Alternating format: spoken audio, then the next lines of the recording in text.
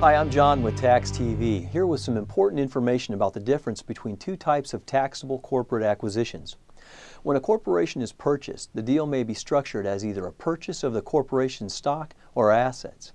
There are numerous reasons, such as licensing or regulatory requirements, why a corporate acquisition may be structured as a stock or asset purchase. At the forefront of structuring a transaction are the tax implications. On the target side of the deal, the most important tax distinction is that the asset transaction is a double tax event, one at the entity level and the other at the shareholder level, while the stock transaction is a single tax event. For purchasers, the primary tax benefit of an asset transaction is access to certain tax attributes immediately, such as deductions. In an asset acquisition, the target company sells its assets to the purchaser, and the target company recognizes a gain or loss on the sale of its assets. The target company pays any tax liability before distributing the remaining proceeds to its shareholders. As part of determining the tax liability from the transaction, the target company generally includes any assumption of liabilities by the purchaser. The shareholders look to the difference between the proceeds received and the basis in the stock of the target to calculate their tax liability. If the target does not liquidate, there can be complicated issues in determining gain for the shareholders.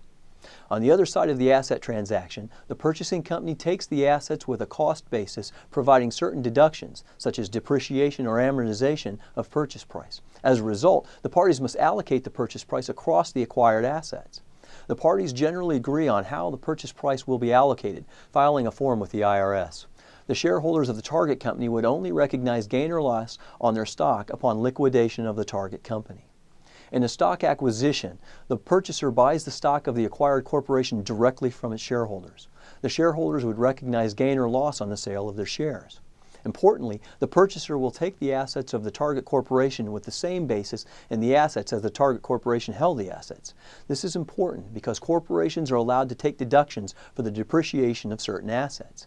If the basis of the assets is higher, the purchasing company would be able to deduct more. However, be careful, since not all tax attributes of the target corporation are available after the acquisition, such as Section 382's limitation on losses. Due to business restrictions, such as regulatory or licensing situations, the parties to a transaction may be required to structure the deal as a stock acquisition. But the companies may agree to the economics of an asset transaction if the stock acquisition is eligible under Section 338, which treats the acquisition as an asset acquisition.